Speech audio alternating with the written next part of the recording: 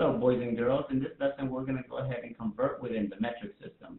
In order to help us do that, I have here a chart with a mnemonic device that's going to help us remember the order of the metric system units in order from greatest to least. And that sentence is, King Hector died by drinking chocolate milk. King stands for kilo, Hector stands for hecto, die stands for deca. By stands for the three basic units within the metric system, and that's meters, liters, and grams. Drinking stands for deci, chocolate stands for centi, and milli is for milk. Right now, you're probably wondering, how do we use this chart to convert within the metric system? Well, let's take a look at this problem right over here. We have 8.47 liters, and we have to change that or convert it to deciliters, centiliters, and milliliters. The first thing we're going to do is go ahead and write down the initials of each of the letters in the mnemonic sentence. So I'm going to go ahead and write down King Hector died by drinking chocolate milk.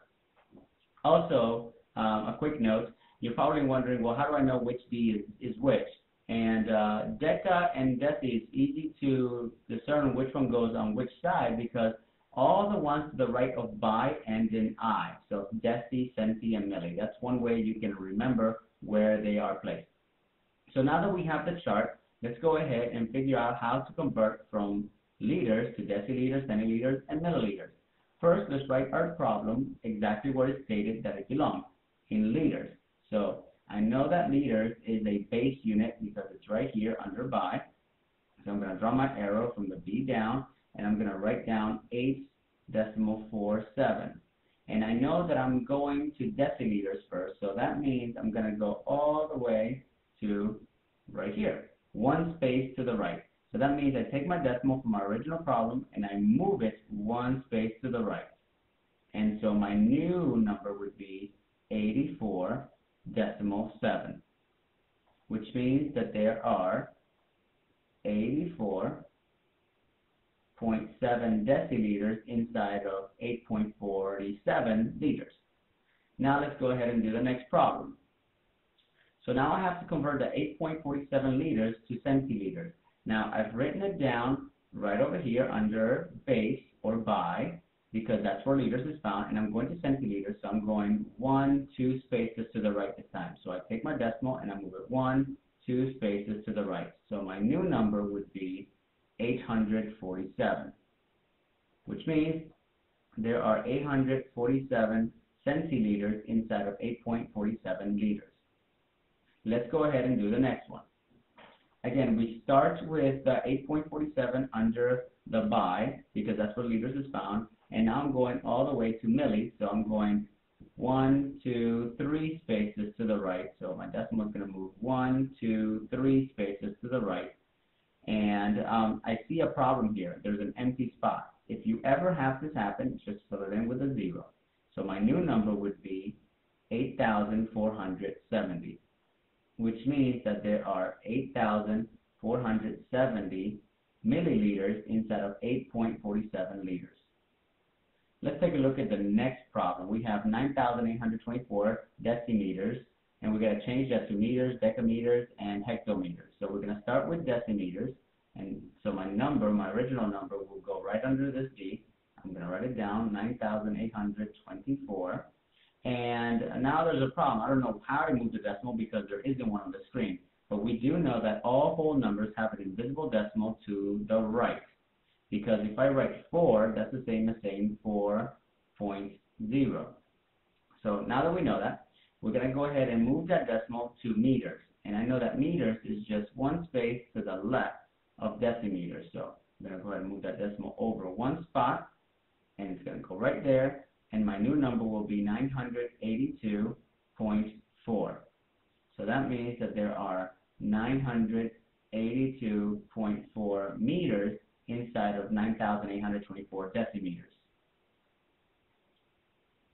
Okay, now let's go ahead and change 9,824 decimeters to decameters. Again, we write the original problem under where it starts, under the D for decimeters. And go ahead and don't forget that there's an invisible decimal to the right of every whole number. and move that decimal to where you need to go, deca. So we're going to go from here, 1, 2 spaces to the left. So the decimal is going to move 1, 2 spaces to the left, and it's going to go right in between the 8 and the 2. So my new number will be 98.24, which means that there are 98.24 decameters inside of 9,824 decimeters. Okay, the last conversion for this problem is we're going to move from decimeters all the way to hectometers. Mark your decimal to the right of the whole number and go ahead and move it to the right amount of spaces to the left or the right. And we're going to hecto, so we're going to go 1, 2, 3 spaces to the left. So I'm going to move my decimal 1, 2, 3 spaces to the left, and my new number will be 9.824, which means there are 9.824 hectometers inside of 9,824 decimeters. In the next two problems, we're just going from one unit to another. So here we have 4 decigrams, and we're changing that to centigrams. So write the 4 exactly where it says it goes, and that's under decigrams. So we're going to go ahead and start right over here. I'm going to write the 4 right there, and I'm going to change it to centigrams. Remember, your decimal in a whole number is to the right, and I'm going to move 1 space to the right. So I'm going to take that decimal and move it 1 space to the right, and my new number will be, don't forget to fill in the empty spaces with 0, 40. So there are 40 centigrams inside of 4 decigrams. Let's now go ahead and convert from hectograms to decagrams. We have 45 hectograms, so I put my 45 right under the H. Here's my 45. I write my invisible decimal to the right, and I'm going to go to deca.